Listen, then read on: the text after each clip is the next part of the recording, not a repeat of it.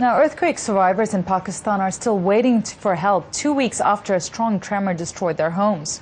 The Red Cross has appealed for $8 million in emergency funding, but many people are still living in flimsy tents, allowing little protection from the harsh weather. Our correspondent Kamal Haider reports from Balochistan.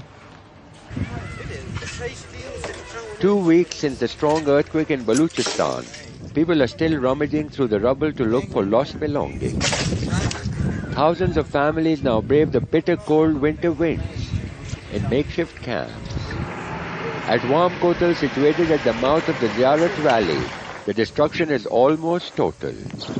Not even a wall is left standing, and recovery work is slow as aftershocks jolt the area. Abdul Sattar tells me his family was fortunate to live through the earthquake. Now the family kitchen is outdoors, and the ladies of the house make bread against the backdrop of a mountain range. That's an active fault line. His young sons demolished the remnant of the thick mud walls.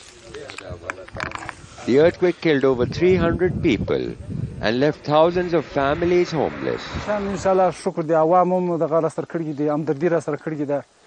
People have shown their sympathy. However, we need contenders to help us against the cold winds and assist us to rebuild our home. Not far away, a shepherd told us he'd lost many of his goats after the shed that housed them collapsed. My animals are under open skies, subject to rain and snow. There is no shelter for them. Only Allah can help me now. As we close in on Wam, the road is blocked with protesters who claim their supplies were stolen and sold at market.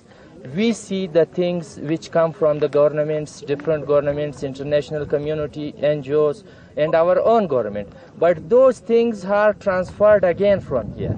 Only few trucks they distribute. Other important thing is that people from far off areas come here.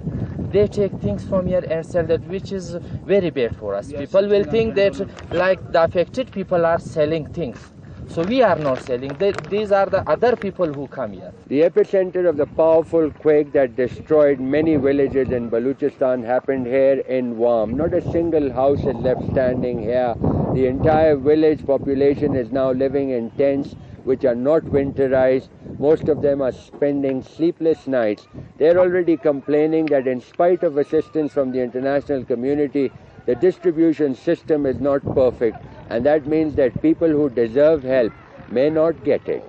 With faces covered in dust, the men separate the mud from the wood, and little Shamsullah remains oblivious of the fact that his kid sister didn't make it.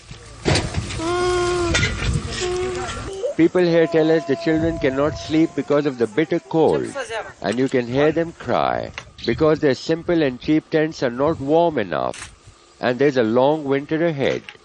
Kamal Haider, Al Jazeera, Ziyarat, Balochistan.